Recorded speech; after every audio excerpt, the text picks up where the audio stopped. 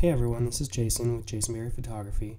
I'm a local wedding photographer from Southern California, and I just wanted to share a really quick tutorial on how I would edit an image in Instagram. So, yeah, I've got an image here that I shot on the North Shore of Hawaii. Really cool looking yellow bus, and I wanted to capture, all of the details and colors and just the vibrancy of Hawaii. This is what the image looks like straight out of camera with no filters, no edits whatsoever. Still a great image, I think, but it lacks the vibrancy of this one here. So there's before and there's after. So let me just go back a step. And let me show you how I got to the after photo. So the first thing I do is I go through the filters here and I find one that I kind of like. Let's see here. I like Lark. It's kind of natural, not a big difference, right? So there's before, there's after.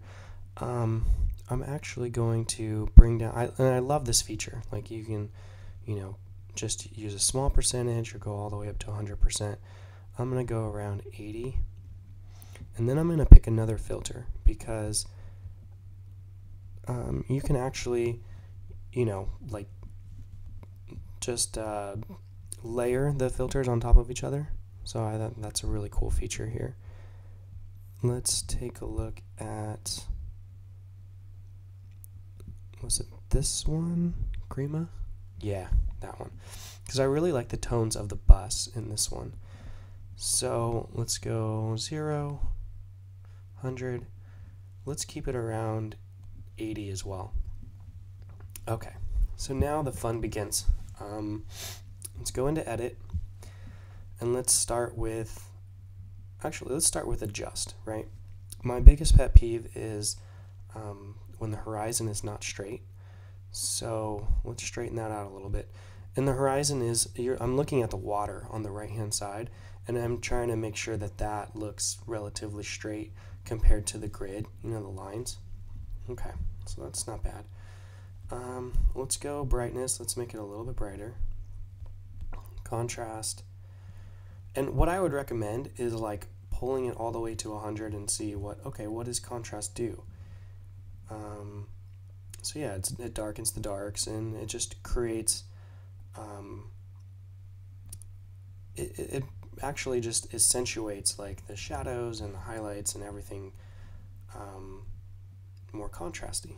So let's see, let's do done.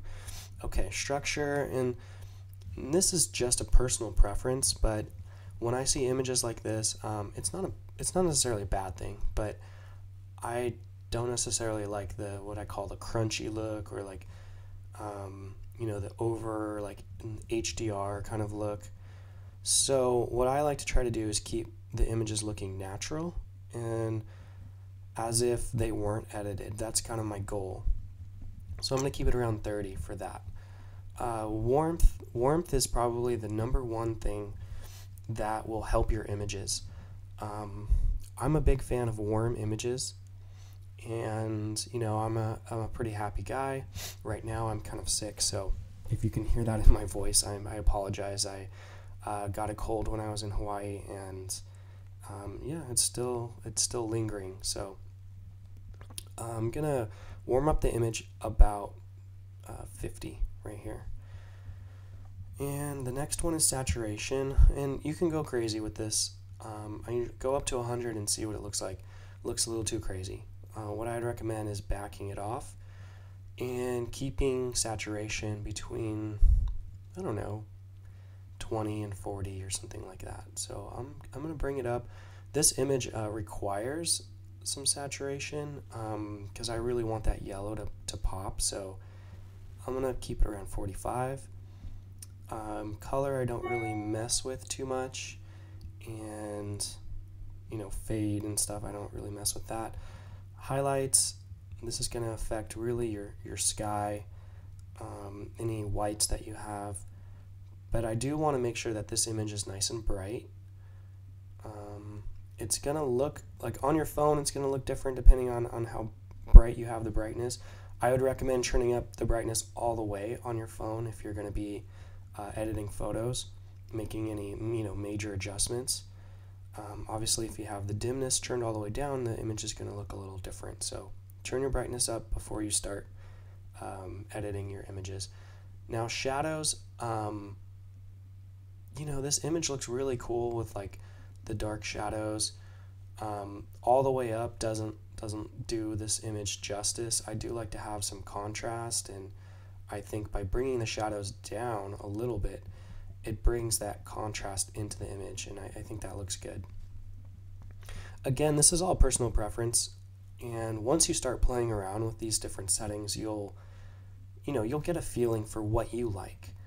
And the last step is sharpening, and again, you don't want it too crazy because it does tend to start looking fake, especially if you look at the trees where it meets the sky. It starts to, you can see like the edges and everything. So with sharpening, the average rule for me is between 20 and 40, definitely below 50.